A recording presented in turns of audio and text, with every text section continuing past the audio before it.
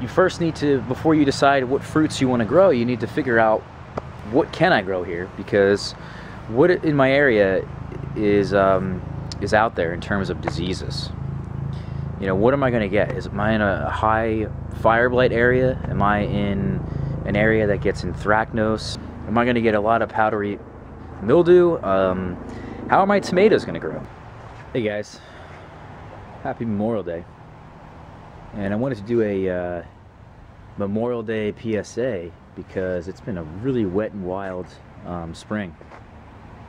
Here in Pennsylvania, here near Philadelphia, I'm sure most of the mid-Atlantic, maybe even most of the Northeast, has just had, you know, very humid conditions. If you look above, it's cloudy, it's dark, it's dreary. All I want to do is stay inside and watch my own videos. I'm just kidding. But, you know, this PSA, I wanted to let you guys know that when you're having lots of rainy conditions like this, it's really not so great for your trees in terms of disease and the spread of disease that many trees, many fruit trees, many fruiting plants in general can get. And it becomes very easy for, you know, for these diseases to spread in these humid, wet conditions. And that's why people that live in the Northeast and most of the East Coast just in general, Florida, Georgia, Virginia and Pennsylvania and Maryland and I mean, most of the mid-Atlantic and down is just a very humid climate. And if you're thinking about growing fruit trees and you're thinking about what fruits you want to grow, well, you got the standards. You got things you can get in the store that are very popular, which are like apples and pears and stone fruits like cherries and peaches and nectarines and plums and apricots. And you know, they're great fruits, they are, but they're very difficult to grow here because it's just very humid here, and there's a lot of diseases and insect problems that attack these trees. And if you're not spraying even something that's organic, then you're gonna lose your tree. Your tree might die, you might not get fruit, you might get lousy fruit, you might get ugly fruit, you might get just a dead tree, I think is the most common thing. Because, you know, I can't tell you how many times I see people or hear about people that went to the store and they bought an apple tree, or at like Home Depot or something. They bought a tree at Home Depot, they bring it home, and then like a year or two it does nothing for them and it dies. And they can't figure out why the hell it died. Well, the PSA here today is to just tell you guys about some of the diseases and things that can affect your trees. So before you think about growing those fruits that I just named, all the stone fruits, a stone fruit is a fruit with a pit, or an apple tree, or a pear tree. There's lots of things in the Northeast and the Mid-Atlantic climate that really affect these things. And if you're not careful and you're not particularly paying attention to what's going on, you could be wasting your time. Me, as an example, I grow mostly fig trees. I love figs. That's my favorite fruit. My second favorite fruit is persimmons, and my third favorite fruit is pomegranates. And those three fruits are completely unaffected by basically everything in my climate, except for the cold. Except for the probably the most important thing is the cold. But I grow them in containers, and because I love them so much, and I'm willing to put up with the container aspect of it. But guess what? The figs they're basically unaffected by everything, by all kinds of insect damage. This is a absolutely pristine leaf. Some figs do get some rust. This is a tree I got from a friend, and he grows his trees, and he lives in not Arizona, he lives in Louisiana. And Louisiana is probably one of the most humid climates in the United States. This guy has rust. You can see here really closely these dark spots, these dark brown, orange, yellowish spots is rust.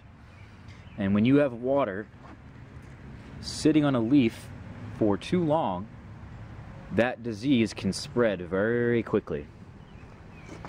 Citrus, another example of something that has very few problems. Here we have a mulberry down here. Mulberries in the same family of figs. This is a Noir of Spain mulberry. It's a Morris Nigra variety. It's supposed to be very tasty, but guess what? It has rust. Apples. Guess what? It has rust. A form of apple rust called cedar apple rust. These orange spots on it. I've gone through this year so far pretty scot-free, and I think a lot of that has to do with the spraying that I've done. When your trees wake up from dormancy, you're supposed to give them a dormant spray. You know, like a week or two before they wake up, when you start to see those buds swell, you spray the tree, cover the whole, all the branches and all the buds, and it kills a lot of the insects that may be harboring in your buds, and it kills some of the diseases, and it really puts your trees out on a right path for success for that year.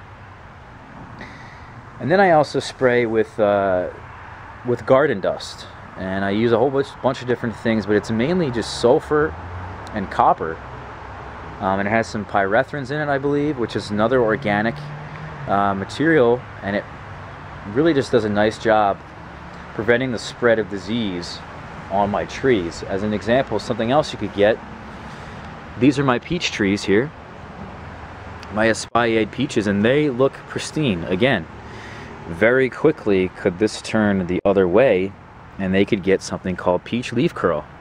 And peach leaf curl is not a joke. That rust you saw earlier in the video is nothing compared to peach leaf curl. It could kill the tree if you leave it.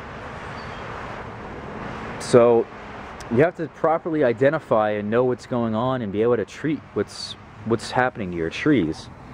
Another thing here, which I'm sure most of you are aware of, is a disease that it's soil-borne that tomatoes get. And tomatoes get this disease, and usually the lower leaves get the disease, and they eventually fall off, and they die. And it hinders the growth of the tomato plant. It hinders the production of the tomato plant. You got grapes that can get some powdery mildew, get some rot. Just absolutely, this guy has cedar apple rust pretty bad. This is an apple tree, and the whole thing really is covered with these orange spots. Not only that, but they can get fire blight. In fact, I think one of my trees had fire blight.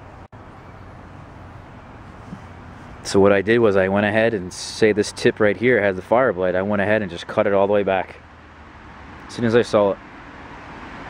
I think we've had record rainfall this past month.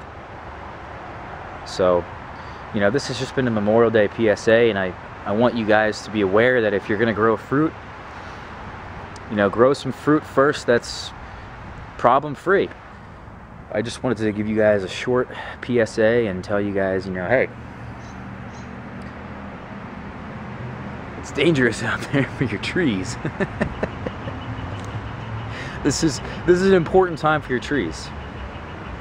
So I hope you guys enjoyed the video, and yeah, hope you guys are enjoying your holiday. So I'll see you later.